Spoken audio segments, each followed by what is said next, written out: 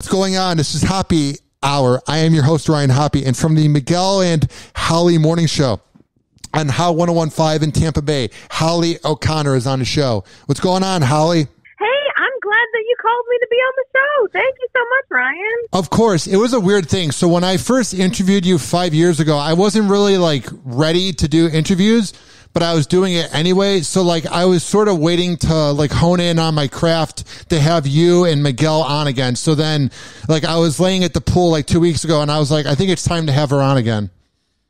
Yes. And that's great. You know what? It takes a good personality to understand that and to realize that. And I love that about you. So I'm very glad to be here. Thanks for having us. Anytime. I was thinking about it the other day. We've been friends since 2014 when I met you at the morning show boot camp, but I never get to see you. But when I'm driving to my second job in the morning, I'll tune on between you guys and Mike Calta to see what's going on. And you guys have this thing. I don't know how you do it because most morning shows can't do it, where it feels like I'm seeing you guys every day and it feels like I'm in the room, because the way you communicate with the audience, it's like you're everyone's friend. Wow. You know what? Honestly, that's probably the best compliment a morning show could get. So thank you very much, first of all. But yeah, we strive for that. We strive to basically have a table where we're sitting, but there's always space at the table for you. I mean, you're a listener, but we call our listeners, family members, because that's what we really want to do. We want them to be family members. It's a discussion with us, but it's everybody really. So that's a great compliment. Thank you. Yeah. And what I find fascinating too is there's so many shows. I've only been in Tampa for 6 years, but you hear about all these shows that would try to come into Tampa and would just get run out of town, replacing big names. How did you guys come into Tampa doing your own thing? For example, Miguel said that you guys, since day one, were not about radio wars. So what were some other things you guys did to put a name in this town since 2015? Okay. So first of all, great question, because honestly, Tampa is sort of known for radio wars. I mean, you talk about Calta, and we both know Mike Calta pretty well and understand his background and where he came from, and we all have heard about at least the MJ and BJ days and those takedowns between him and Mason Dixon, and everything was so I don't know, it's mean. It was a little mean because it was just about who could be the snarkiest and who could do it best, and we've never really liked that type of thing, mainly because we're not that type of people. And I don't say that in a judgy way. I mean, that's cool for the people that can pull it off.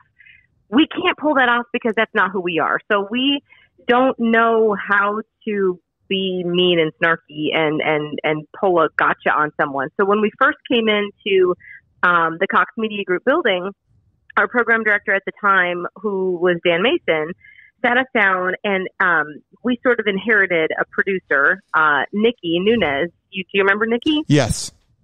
Yeah. So we sort of inherited her, and she had been working with the previous show, and she had worked with other shows in that building.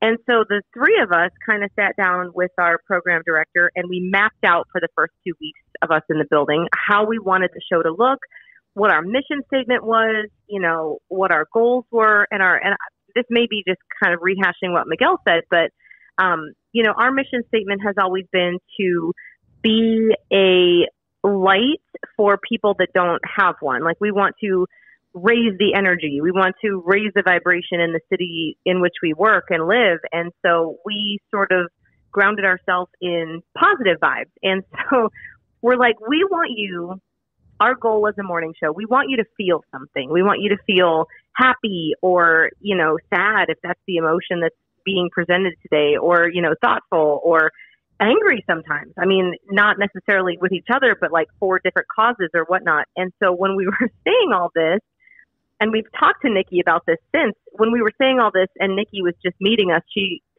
started crying, and she was like, I just don't know how you're going to pull this off. I don't even know what that looks like. I don't know what it means. I've never experienced it.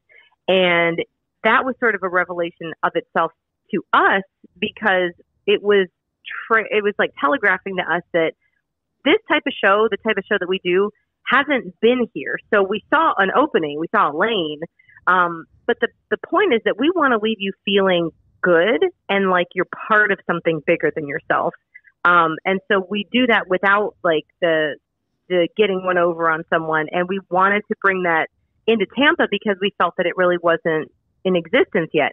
And it was difficult. Let me tell you what, because everyone expected snark, like from the get-go. So when we were on the air in those first months, and even in the first years, honestly, we would get calls of from people that were like ready to fight with us. You know, like we'd say something like crazy or off the wall, and we'd get a caller and they'd be like, yeah, well, I don't think so. And we'd be like, oh, well, you know, tell me your point. And they'd be like, oh, okay, well, here's what I think. And then we'd be like, okay, well, I don't see it that way, but I could see how you see it that way. And that makes sense. And they would be sort of confused and be like, oh, okay, well, thanks for listening. I appreciate it. And we're like, yeah, have a good day. And so literally, like, it was like one by one, we had to prove to people that we were who we said we were. And we weren't out to get you. We just really wanted to bring our own personalities to this show, to the city. And our personalities are just real humans. And that's how it all started. I remember one time, and rest in peace, Kane, but I remember one time, Miguel, I think he told me at the boot camp that like they really wanted you guys to go after FLZ when you first joined. And I think he told me one time you guys tried it on air and it just wasn't your thing to like just do that like mean spirited radio, because I grew up listening to Opie and Anthony. Like I was a diehard Opie and Anthony fan. But it gets so tiring being a tough guy or being a tough woman. You know what I mean? Like being that like edginess on air, it makes you anxious. It makes you angry. It's just so tiring, you know? Right. Well, I mean, if you think about it, and quick side tangent. So I've been really like diving into mental health and psychology over the last couple of years. And what I've realized is that to be edgy and to be, you know, on the edge of your seat where you were talking, you just said like, you know, it's tiring. It's exhausting. Think about the cortisol that's running through your body when you're always on the edge of your seat and having to expect someone to like pull the rug out from underneath you, which I feel like happens a lot, or happened a lot maybe. And again, I don't know.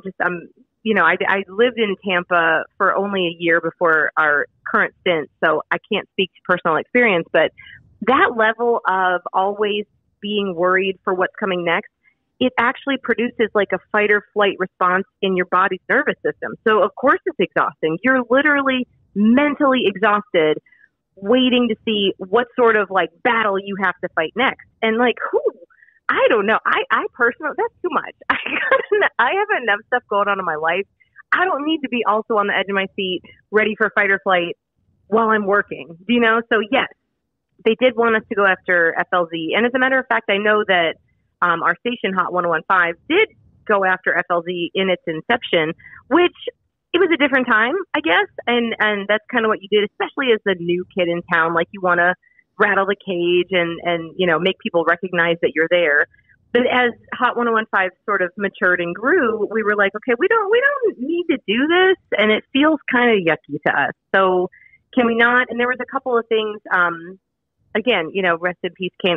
That was a mind blow situation when we read that earlier this week, his passing. But, yeah, there was a time in Hot's history, and our history with Hot, where they really wanted us to go after Kane and, on air, you know, on social media. And it was scary for us because we were being told, you know, to do it because that's what you do in radio. You're just, if you know, you better get them before they get you first. So it was a tough internal battle for me, especially as the one who sort of presents like the trending news topics and Hollywood stuff. And now they're sort of combined.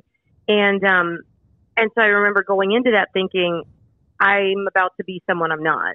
And that didn't feel good. And, you know, talking about different things on air that sort of went against my character as a human didn't feel good either. And so after that, we decided, you know, I don't care what someone tells us to do. We just can't. We can't do this type of radio, you've hired the wrong people if this is what you're expecting. So I think we're going in the right area of talking more about mental health, because obviously there's people like you that are getting really into it. Obviously with me, I'm a very anxious person and I fight it. But I also think that we do it when we want to. So like if it's Mental Health Month or National Mental Health Day, we're all about it. But I don't know what needs to be done for it to be done 24/7, you know, like maybe you see it differently, but I just see it like we don't do it as often as we should, being open about it. Yeah, no, you're right. And I think it's going to take a huge overhaul. But what's kind of heartening to me, what's hopeful to me, is that I see it more often in little ways pop up, because you're totally right. Like for the most part, like your average everyday citizen, you know, there's a month or there's a charity walk or, you know, something, there's a day that we call attention to, or God forbid, like someone famous, like very unfortunately commits suicide or something. And then all of a sudden it's like, oh, mental health, we should really care more about it. And then we just go back to the same old things we've been doing. Well, what I've been doing in my personal life, it's not even that I'm actively like trying to do it. It's just that I have to. For me personally, I've been going to therapy for almost 2 years now, for about a year and a half, maybe close to 2 years. And in that journey, I've learned so much personally that I'm excited to share it. And I talked about this on the air today, actually. You know, I said, I'm not trying to make it my mission, and I'm not trying to, you know, be preachy in any way, but I get so like jazzed up. Like I get so excited about talking about it.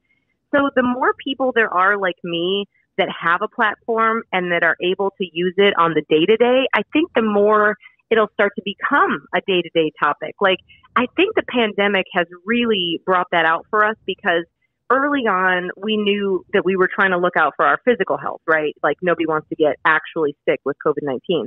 But as the months wore on and we realized, oh, this isn't stopping, that's when you started to worry about how is this impacting people's mental health. And in the past year, people that never even had a second thought about mental health suddenly found themselves like you, anxious or depressed or any other number of mental health issues where they didn't know how to deal with it. And people looking for therapists or, you know, whatever they're looking for, I think has dramatically risen, because people are like, I don't feel right in my mind, and what can I do to help this? So I think just people like you, obviously, Hoppy, you have such a huge platform here with the podcast and on the air. People like me who do have a platform as well, even someone who maybe just does their job, either is working from home still, but they can share the message on social media with their friends. This is serious, and calling attention to things, even when it might be uncomfortable. That's where I kind of view mental health as. So like you see a joke online and someone is categorized as like, oh, well, that's just so-and-so being crazy. It's just noticing those words. It's almost kind of like the social justice movement that's been happening, where we try to call attention and be anti-racist. You try to call attention and be proactive about mental health. You're like, okay, so what did you mean by that? Obviously, I'm not trying to, you know, like shame anybody, but let's pay attention to the words that we use and what they mean and what they can mean for people that are truly suffering with these types of disorders. So I feel like it just takes people like you, people like me who have a platform, or people just, you know, out in the world living their lives and calling it out when they see it. Hey, this is something that, you know, we need to take kind of seriously. And it's so I feel like the more we talk about it on a day-to-day basis, the more it'll start to change. And I'm starting to see that. I don't know about you, but I'm starting to see that a little bit more on my social media. I think it began because we've had nothing to do. Now, Florida, COVID doesn't exist because we didn't really ever shut down. But like, I was talking to people that worked for the Woody Show, and they're just opening up in Los Angeles. Like, it's weird to think that, because like Tampa never really shut down, that it's weird to think that Los Angeles is in the phase that we were in May. I find that to be the weirdest thing ever. It's so weird. I have friends all over, and I have a friend somewhere in California, like Santa Monica or something. And she was telling me how crazy it is to see people in Florida just like out living their lives. And she's like, yep, still just doing the same thing we've been doing. And so that's where it's a weird thing between the states, where some of the states, out west or up north, they're still dealing with this. And I honestly can't imagine what it must be like for them to have to see on social media people that get to live their life. And I think we've come to a point now in the pandemic where we're all just trying to live, right? Like, we're trying to live our lives with precautions. And what we've learned over the past year is that it is possible to go and live your life with precautions. Like, I'm not one that's going to flagrantly disregard other people's health and safety, but I'm also not someone that's going to encourage you to stay in your home 24/7 because, again, not great for your mental health. And I'm trying to look out for both. Okay, so I was looking at my time hop, and this time last year, the NCAA basketball tournament was canceled, and I was going to make a lot of money doing a lot of promotion gigs for Third Leg Greg. And I remember I was fuming when that happened. Now, looking a year later, I know why everything was shut down, obviously because of COVID. So my prediction, I thought it was like the swine flu. Like, I was reading all those memes online where they were talking about previous flus and that it wasn't a big deal. So my mindset was very ignorant looking back, thinking it wasn't going to be a big deal. Now, when COVID was just beginning around this time last year, what did you, Miguel, Scotty, what did everybody at High, what was the energy about the beginning of the pandemic? Interestingly, we did our podcast today, and we talked about that because I personally have decided to call it the anniversary of the pandemic. But we were like, yeah, how weird was it that as broadcasters, and you probably feel this too, as broadcasters, we sort of don't get giddy. Like, I don't want to make it seem like we're excited for catastrophes, but when there is some sort of emergency situation, I feel like that's who a lot of us broadcasters are at our core. We want to help people. We want to, we're all considered essential workers for a reason. Our voices carry, and we're giving information. We're also trying to keep people afloat.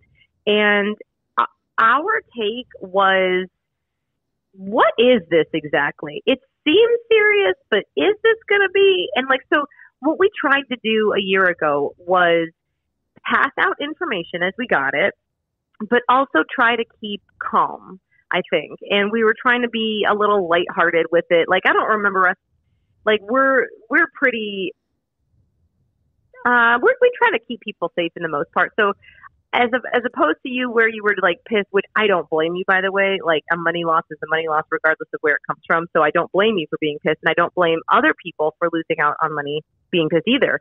But we were like, well, let's just see. Let's just wait and see where this goes. In the meantime, take precautions. Don't hoard toilet paper. And we tried to be kind of lighthearted about it, but we also were sort of tentative and this could be a big thing, but it's not yet. So let's just wait and see. And, as the weeks went on, we kind of jumped into action, and we were like, oh, shoot, this is kind of a big deal. And maybe we should, let's start taking this a little bit more seriously. And it was kind of early on that I put on my Facebook about taking precautions for COVID. And I got into this Facebook fight with some random dude that I didn't know. And he was like, this is stupid, and the COVID isn't real. And I was like, we are starting to get some research. Why don't we just play it rather safe than sorry, I guess, at this point, and just see how it goes. And as it went, we were like, oh yeah, okay, well, we're going to need to start taking this seriously. And I said on our podcast today, it was actually March 13th, 2020, when I picked my daughter up from school. She was in first grade.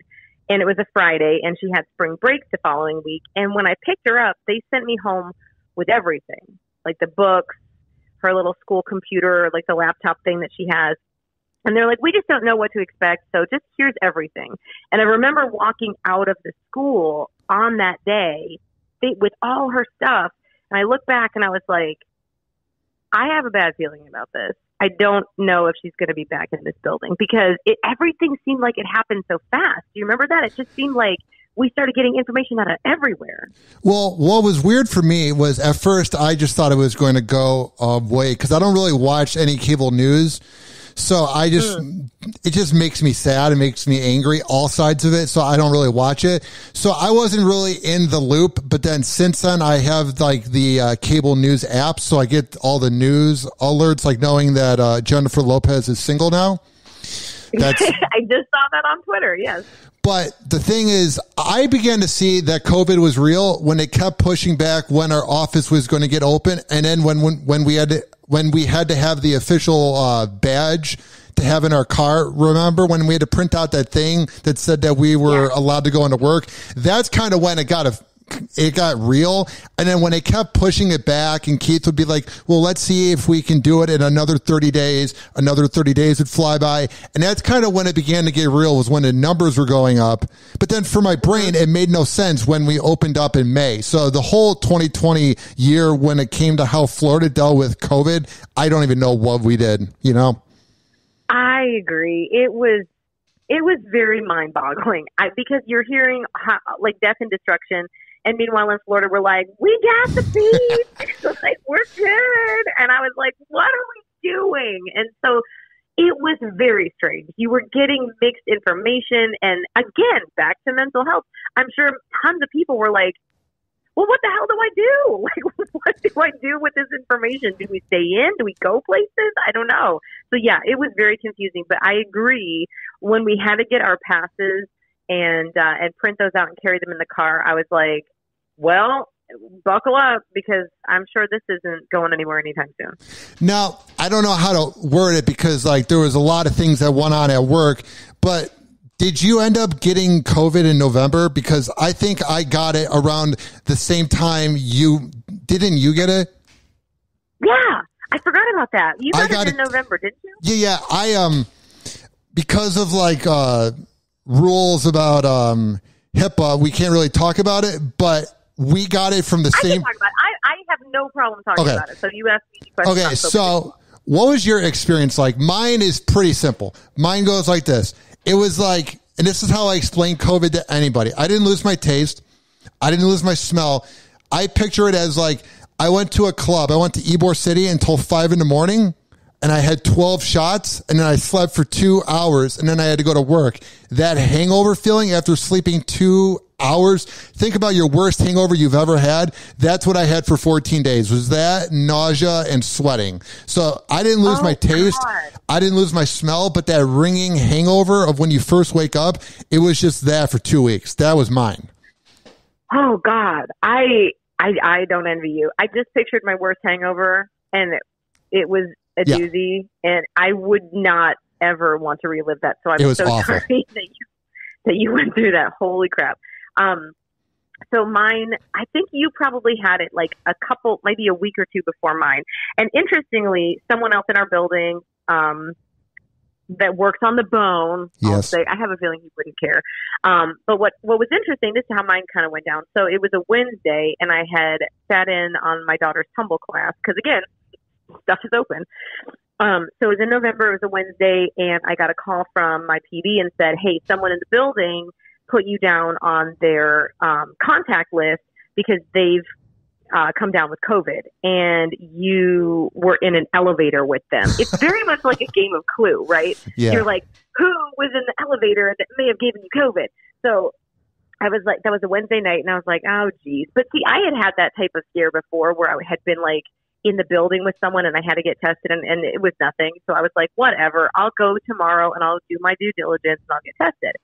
So I went into work on Thursday, and Miguel was in there, and he was like kind of sniffling around a little bit, and he's like, man, I think the allergies are starting up. You know, I may have a sinus infection. I was like, oh, that sucks. And he's like, I'm going to be honest with you. I took a COVID test yesterday, and I was like, oh, do you think you got it from same person that was in the elevator with me? He's like, no, because I haven't seen them. And I was like, oh, well, I'm getting a test today. And he's like, okay, I'll let you know what my test says. And I'm like, okay. I went Thursday. I took the test, the rapid test. The rapid test said negative. I was like, okay, whatever. I'm fine. It's cool. So I send my daughter to school Friday. I go to work. Oh, no, what was it? So on Thursday, my rapid test was negative. Miguel calls me Thursday night, and he was like, I have COVID. And I was like, well, I don't know if I can swear on your podcast. Can I swear on your podcast? Yeah. I was like, oh shit, because if Miguel has it, how do I not? So by then, I'm obviously starting to freak out, even though my rapid test was negative. But since it was negative, I'm like, well, let me send my daughter to school Friday. I don't know what's going on. But of course, our boss was like, well, you guys can't come in. Miguel has it. You've got to stay home, whether or not you have it. So Friday, I went and got tested. And this time I did the rapid and the PCR test. So by that point, I was like starting to feel a little stuffy, but I was like, it's not COVID. I don't know if you realize this, but there was this thing where it's like denial, where you're like, I can't have it. I can't have COVID. So I was in that sort of COVID denial, and my rapid test again came back negative. So I'm like, I don't have it. Except for Friday night, I got sick. Like, that's when it sort of all hit me like bricks. I started to get a fever. I started to just not feel well. Like, it felt like the flu, very much like the flu to me. And so I was like still thinking, but that rapid test said negative, so I can't have COVID. But by Saturday morning, I woke up and I knew that I was sick. So, I mean, I tried to go to this walk-in clinic. They said just wait on the PCR test. I got the PCR test results back that Saturday afternoon, and absolutely I had COVID. And so I tried to tell as many people as I could. I was like, do not trust the rapid testing. I had 2 negatives, but the PCR test came back positive. And it turns out Miguel had been at a party like the previous weekend, everybody knew each other. It was only like, I think 8 people, and they were being very safe. But it was one of those house parties, and he picked up COVID there, and then I got it from him like that same day. I think he must have come in Monday with it. And I ended up feeling mainly like the flu. TMI, I had diarrhea. That was my big thing.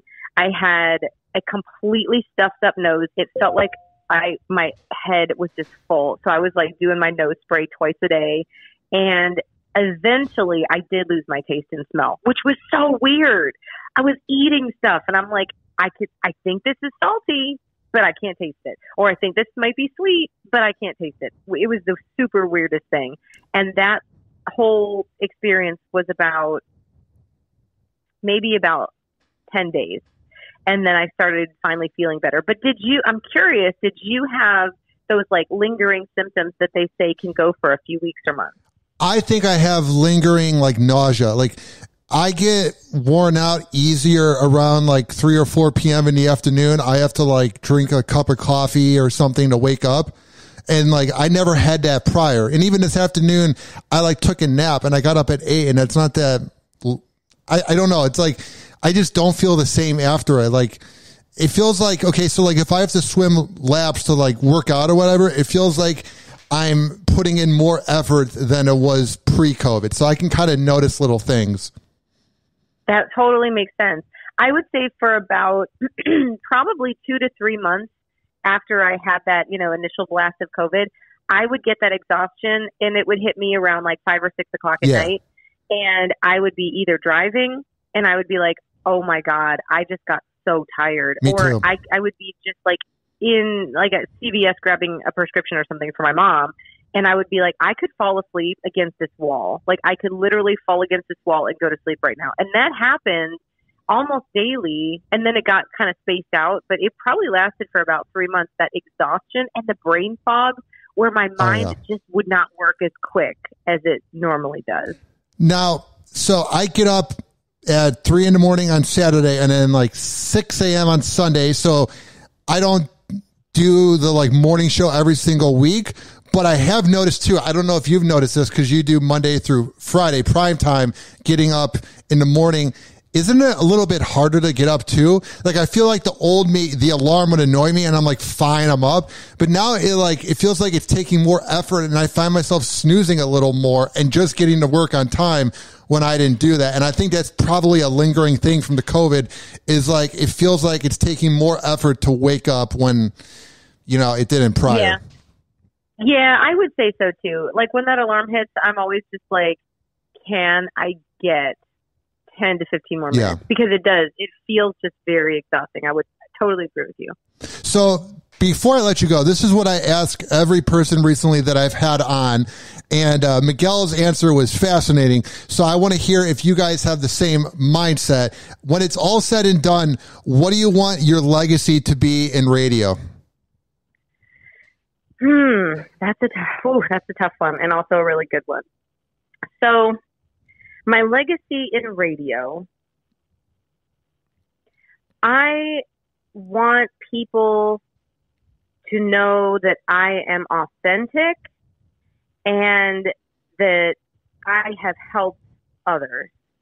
That's what I would like my legacy to be. And I mean, I don't know what that looks like exactly. I mean, I don't know, like, I don't have like a shaped out vision, and I'm not sure if he did or not, but I would say I would want my legacy to be that I've actively helped people. You know, I try to help and give an example by leading. Like, I try to practice what I preach, and I try to learn as much as I can. And when someone tells me that, you know, I hurt them from something I said, I actively take that in, try to learn from it, and try to be better. And so I'm honestly always trying to be a better version of me.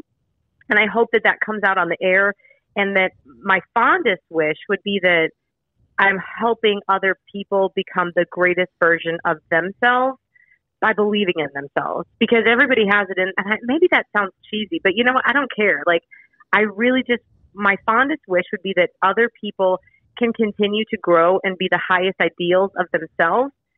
And maybe it's something that I said that sparks that, or maybe it's they heard me on a bad day being very real and very human, and they realized that that's okay, and that the human experience, we're all like the same. We have the same heart that beats, and we have a lot more in common than we have differences. And I would hope that by hearing me on the radio and me doing this career and giving my heart and soul into this career, is that it genuinely helps other people become their best selves.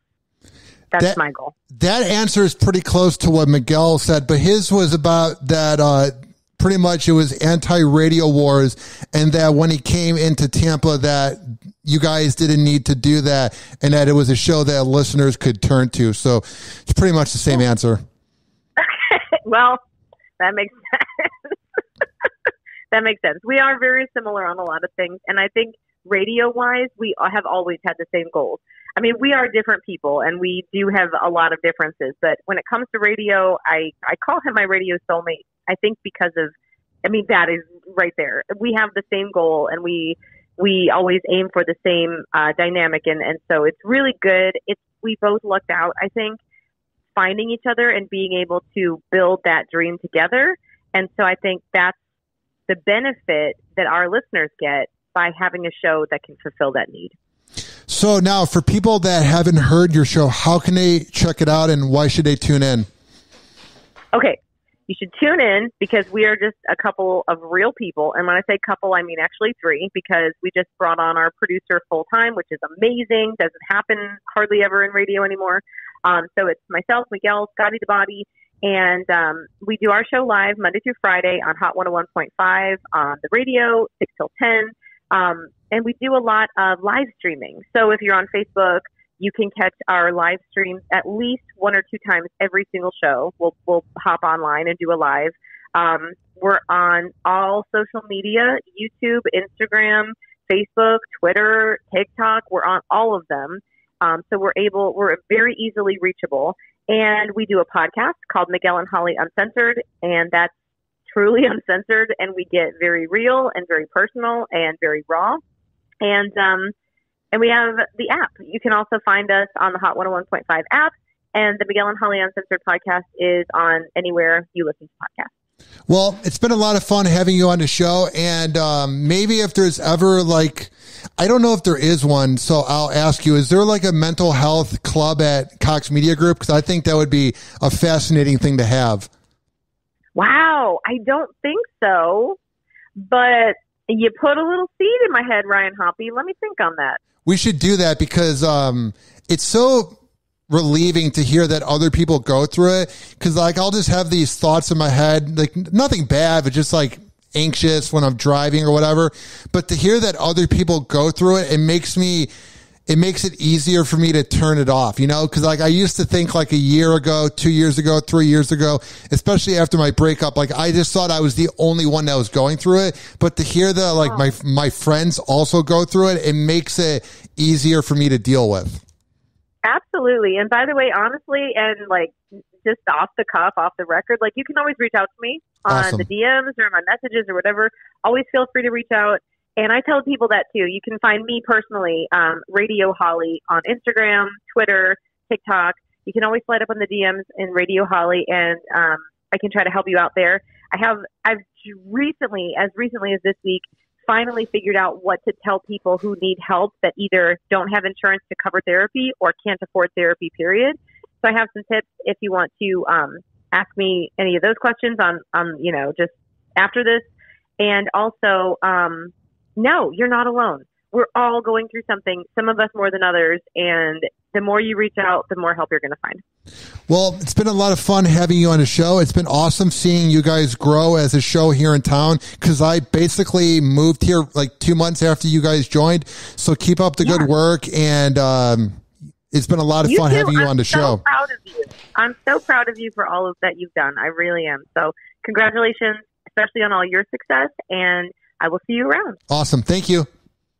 Thank you. Bye. Bye. And now was Holly O'Connor from the Miguel and Holly Morning Show on Hot 101.5 as she called into Happy Hour. Now, I produce all the weekend shows on 102.5 The Bone. So if you guys want to check it out, the massive fan base of Miguel and Holly that I am talking to right now, I would greatly appreciate it. And I also record this podcast, but I do a celebrity news rant show as well, the same podcast. So go to every single major platform that has a podcast: Spotify, TuneIn, Spreaker, Apple Music, Amazon Music, and search up Happy Radio.